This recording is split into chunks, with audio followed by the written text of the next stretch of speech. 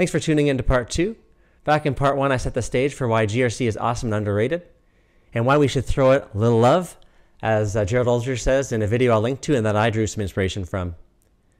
Today I'm unpacking my top 7 list of why GRC is awesome, from my vantage point and experience. I'm doing this to help connect great people with great jobs, to fill the GRC portion of a 3.5 million seat cybersecurity skills shortage. Closing that gap helps protect our economy and national security. What is governance, risk, and compliance, if you haven't heard of it? I hadn't myself back in 2019, and learning what it was is how I broke in. So we're a semi-technical team in cybersecurity that does governance. That's where everyone knows the company's objectives and risk appetite, and they make decisions that are aligned to it. Risk. To reliably achieve objectives, we put guardrails and due diligence in place. That sounds a little bureaucratic and full of friction, but it's like having good brakes on your race car so you can drive faster and win. Compliance. That's how we do what we say we can do and can prove it. Also called integrity, which is the foundation of everything.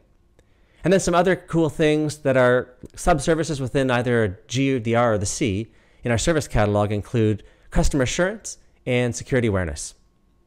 Now, why is GRC awesome? 7 reasons. Number 1, we are revenue enabling. Our security assurance work has us directly supporting sales reps in the field and occasionally interfacing directly with customers. That's where you want to be to understand customer needs, how your company can meet them, and how to make a business impact. Number 2, breadth. We get to work with the top experts across all departments, the control owners.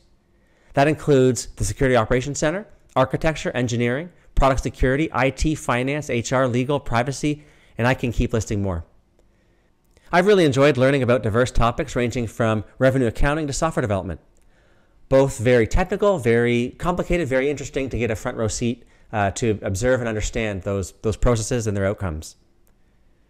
But on this point in particular of being an auditor, going across departments, some people are going to disagree with me. They're going to say it's not cool, it's not fun. So I kind of want to bust that myth. So the myth is that it's unpleasant to book an audit meeting with an intimidating expert control owner who's in a defensive posture because they're being audited. They didn't ask for you to be there, and they want you out of their hair as quickly as possible so they can get back to work. And they're ready to bite your head off if you ask a dumb question, and they have giant information asymmetry to do so. Well, that can happen to some companies if there's an adversarial relationship between compliance and the business. But hopefully there's not. And what I've found is that it doesn't have to be this way. If you're clear about the business objective of the audit, if you focus on the WIIFM, the what's in it for me, of the other person, you do your homework in advance, you arrive early, act respectfully, ask good questions, be brief, be brilliant, be gone, and you'll win their hearts and minds. And that's a great feeling that'll keep you coming back for more. I've gone from control owners saying, hey, that wasn't so bad. That was less painful than I've experienced before, to, hey, I think we actually mitigated some risk there. Like we actually added some value by doing this exercise. It wasn't just less painful, it actually helped. To, hey, it actually helped a lot. It helped me change the culture of my team to be more cyber risk aware. And by the way, we have a new project coming up. Can you please be involved? So that was a pretty fun evolution to be the underdog and kind of go through those, do better job than had been done in the past to get to this level. Number 3, top management. GRC gives you exposure to that, which is a great opportunity. Number 4, immersion. When you're exposed to all the departments, you get to learn through immersion and practical application.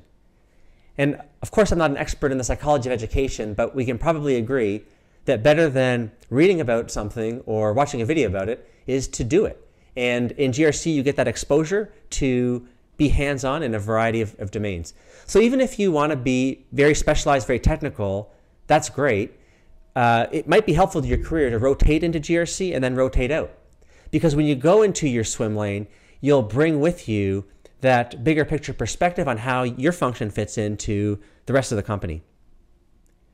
Number 5, business is booming. As demand continues to ramp for customer trust and assurance due to digital transformation, the cost of cybercrime, and the proliferation of flawed and complicated technology, we continue to be in demand. Number 6, this is my favorite. GRC is a feeder role to get your foot in the door. In 2019, I didn't think it was possible for me, mid-career, to break into cybersecurity from finance.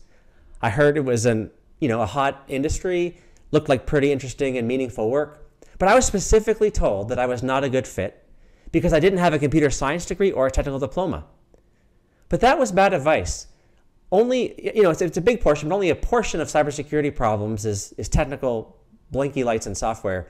There's a lot of people, process, and technology to talk about. So, and let's be objective. Let's go to cyberseek.org. So here's a path that I've actually taken to go from finance to IT auditor to cybersecurity consultant to cybersecurity manager. If I can do it, you can do it. You can connect your career to one of these paths. And, here's the facts from an impartial third party on that it's possible to break in. And GRC is a great feeder role in these paths. Number 7, Blue Ocean. So here's Harvard with Red Ocean, Blue Ocean strategy. If you can find a way to add value in an uncontested market space, you can make an outsized impact to elevate your career. Cybersecurity is the new kid on the block in the early innings. It's not the well-worn path, and so it's an opportunity to jump in on the ground floor, bring in a lot of process and bring some maturity from other functions you've been in that can add a lot of value. So that's the full list unpacked. I hope it was helpful to throw GRC a little love, and hopefully it helps open some doors and get people to consider this as a career path. I'm wide open to your questions and feedback. If you have any, please leave a comment. Please like, share, and subscribe. Thanks for watching. Be safe, be well.